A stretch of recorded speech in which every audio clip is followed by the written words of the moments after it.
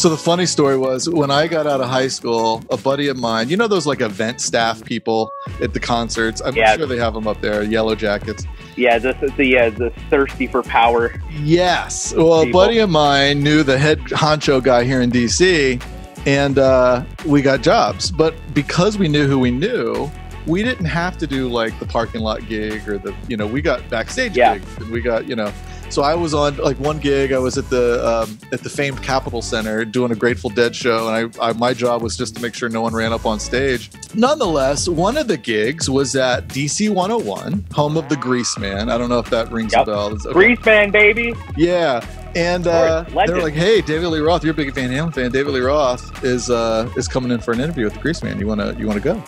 You wanna do it?" And I'm like, "I would love to do it." And I show up at 5:30 in the morning. Dave shows up in a stretch limo, and it was like a movie where he opens up the doors and like smoke came out of the car at 5:30 in the morning. I'm like, oh my God. And then immediately when you walk into the station main doors, the bathroom was right there to the right, and he went in there, and like my job was to follow him everywhere he went. So I went to go in there with him, and like this huge guy's like, nope, he's doing stuff in there.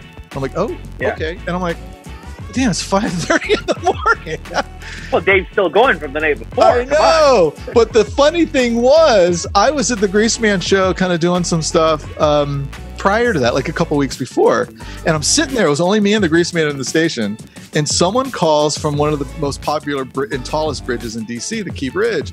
And he told the Grease Man that he was about to jump and take his own life. And he puts him on hold. And he looks over at me and goes, what am I supposed to do?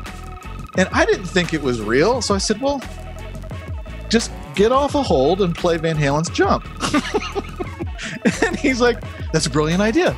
So he did it. And the guy thought he was hysterical and ended up saving his life. He didn't jump. Not jumping. No. So we told Dave that story. He just thought it was the greatest. But yeah, Dave's an interesting character.